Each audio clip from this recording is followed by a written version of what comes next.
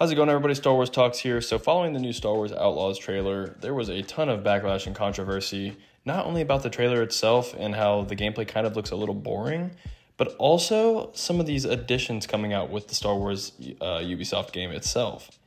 So just taking a look here, we have a Standard Edition, a Gold Edition, Ultimate Edition, and a Ubisoft Plus Ultimate Edition, day one with Ubisoft Plus, which we'll get into that.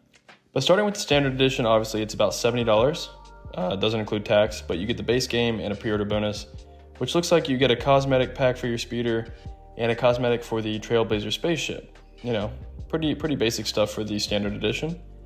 But getting into the Gold Edition, it's $110, not including tax. You get the same two things, you get early access, and you also get a season pass. And if you click on this, it says the Star Wars Outlaws season pass includes 2 DLCs that will release after launch. Keep exploring the world of Star Wars Outlaws with all new stories, quests, and areas to discover. Very cool. But then it gets down here and it says you get the Jabba's Gambit exclusive mission available at launch. And that's a big issue. And the reason why it's such a big issue is because why do we have to pay $110 to be able to unlock one of the missions that we would all want to play? We're very unfamiliar with this character that we're playing as in this Star Wars realm. And so the fact that we get to play a Jabba mission, it's more familiar for a lot of us Star Wars fans. And a lot of us are obviously going to want to play it. But the expectation was that we'd get to play it when the game launched regardless.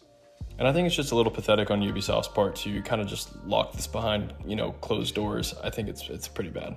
Next, we're looking at the Ultimate Edition, and it's just the same type of ordeal here. I mean, you get 4 of the same things. You get the Rogue Infiltrator bundle, the Shark bundle, and you get a digital art book. I don't think a lot of people will be choosing this option. But lastly, we have the day one with Ubisoft Plus Ultimate Edition. I think the reason why they're pricing these two things so aggressively is because Ubisoft wants you to click this last option. This is probably the best option in terms of payroll for them. $17.99 a month. Obviously, that's really not that bad. You get 100 other PC games. The thing I have an issue with here is these are so aggressively priced. So you click this button. And honestly, it kind of makes the most sense. For $17.99, you're telling me I can play this game, get all of these things included with it, beat the game in probably a month or two, spend, half the price of even just the base game, and I can still play through the whole game and get through it all and get the season pass. So obviously what they're going to do, they're going to be smart about it. The season pass is going to have things coming out for months. Let's just be honest. So that way, you have to keep the subscription for a very, very long time. That's what they want to do. They want to lock you in there. They hope that you like their other games too, so they're going to lock you in with those games.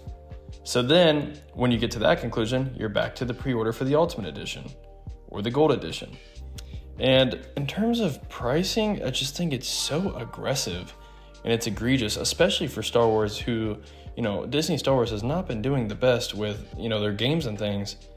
Things are being canceled left and right, and projects are being canceled left and right, movies and stuff. And so it's we finally get this game, and people were excited for the game, like a GTA, but like a scoundrel. And this happens. So I think it's pretty horrible on Ubisoft's part, and I, for one, will not be I probably won't even buy the game early. I'll probably wait. Ubisoft usually has pretty aggressive sales as well, just a couple months after the game does come out. So I'm expecting a 40% off after 2 months of the game being out, but we shall see. I'm more just outraged for Star Wars fans. I feel like we keep getting kicked under while we're already down, and this just seems like another one of those instances. So let me know what you guys think. Are you going to get the game? Are you not going to get the game? Let me know.